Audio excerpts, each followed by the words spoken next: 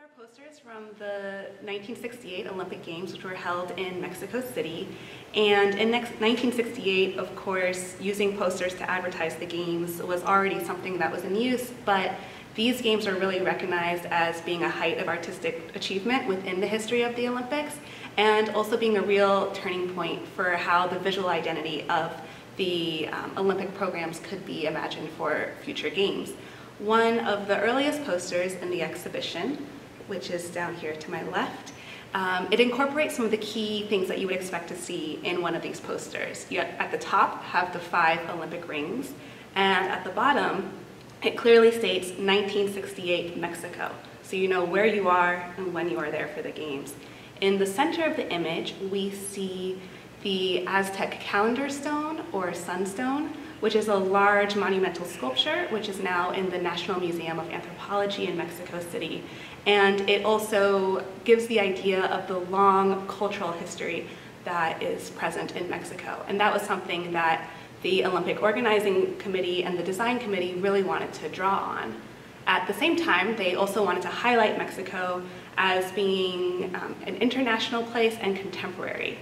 And so there was a large team of designers working within the Department of Publications and Urban Design, which was led by an architect named Pedro Ramirez Vasquez, and another architect named Eduardo Terrazas, who was the head of urban design, and then a graphic designer from New York named Lance Wyman came on to work with a lot of the graphics.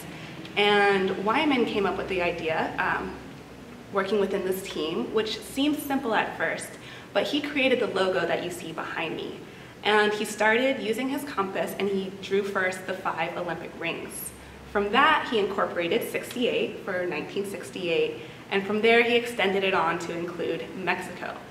Then he continued to create a system of radiating lines that create this really visually striking optical work, which was related very much to the moment of the 60s and some of the op art that we saw at that time, where artists were working with geometric designs and really strong contrasts, such as between the black and white behind me, to create these really visually hypnotic works that seemed like they were moving.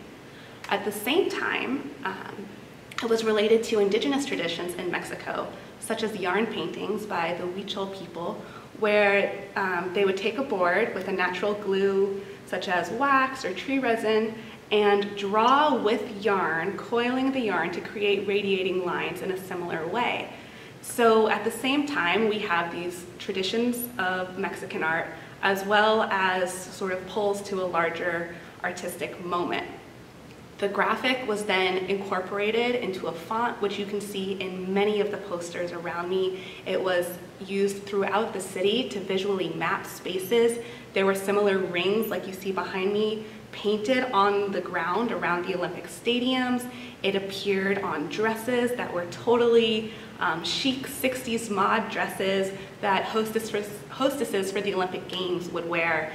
And you could find it on all sorts of tickets, programs, souvenirs, and of course, one of the most important souvenirs of the Games are these posters.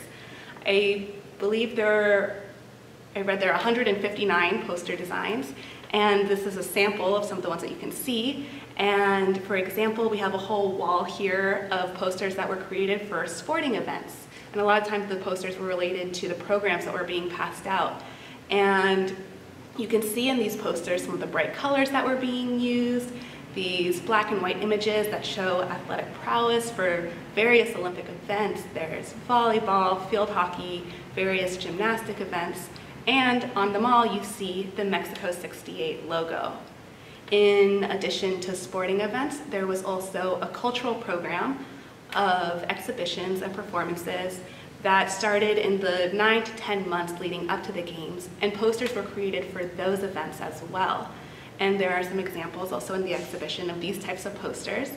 And while you can see a very individual style, and the images are advertising the events that they correspond to, such as a Japanese film series or a play about Medusa, you can also again see the Mexico 68 font and logo, as well as a system of icons that were being used to help people easily identify where they were trying to go, what they wanted to see, as, again, a way of communicating with people who might have spoken a variety of languages, all coming to Mexico City for the first time, and to help them find their way around the city.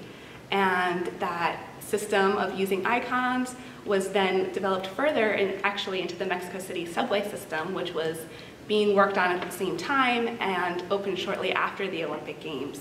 So you can really start to see this long-lasting effect of the visual identity and the graphic identity that was created specifically for the Mexico 1968 Games. And today, once you see an image or a font like the one behind me, you might immediately call to mind this time and this moment. Now, one of the most immediate influences that this design program had was one that the Mexican Olympic Committee probably could not have anticipated. But in 1968, it was a time of violence and unrest with protests around the world, and Mexico was certainly no exception.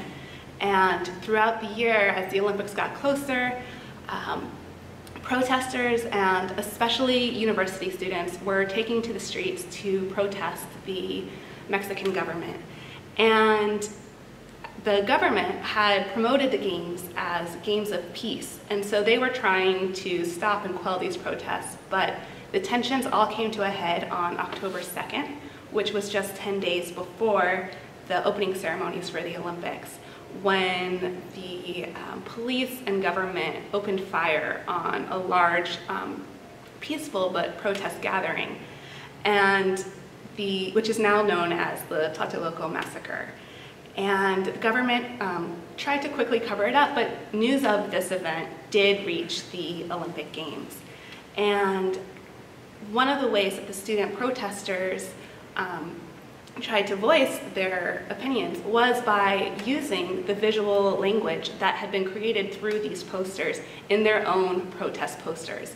So you might see images that incorporate the font or the 68 with the radiating lines and the Olympic rings, then superimposed instead over athletes, but over military figures.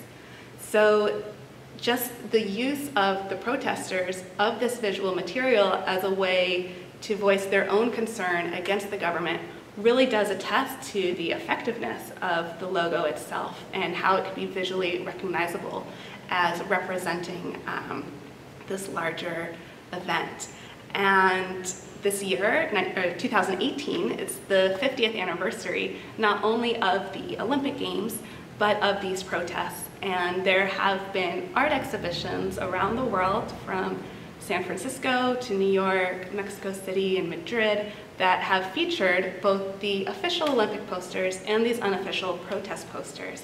And of course, here at the LA84 Foundation as well. And that just gives you a real sense of the lasting importance and effectiveness of the visual imagery of the Mexico 1968 Olympic Games.